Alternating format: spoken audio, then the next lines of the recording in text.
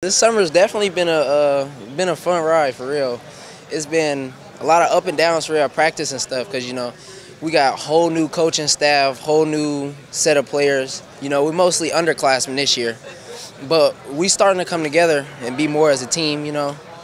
Just it's looking nice. Playing with this good senior class and all the other senior classes above me, I really just think like learning from them kind of just made me grow as a player and like personality-wise, just like my character. I think it's been good, and the older I get, I hope I can be like the senior classes in front of me. It's what I've been waiting for forever. I mean, everybody talks about your senior year is the best year, and we're just ready to get after it. We have a great group of guys, and we're really looking forward to the year. We go into every game thinking we're going to win. I mean, we have a great coaches, great game plan, and we just have to execute every day, and we're just going to keep going in and doing our thing. A lot of the kids have been working on speed and getting their agility better, running a lot.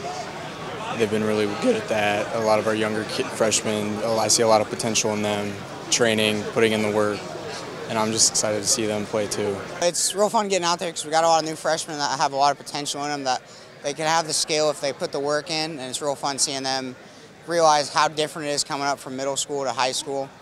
And it's a lot of fun watching our receivers are getting better at their routes. They're learning how to properly read the defense, getting off and open. And then we just love running it because our halfback runs hard. We just run the ball hard if we can, and then love running it outside because we can get out wide and stretch it out. I feel like it motivates a lot of us because we know what we can do, and we know what a big game feels like now, and now we just have to go back and execute better. And we have a lot of guys that were out there on that Friday night, so I think it'll help us in the long run, getting ready for those big games.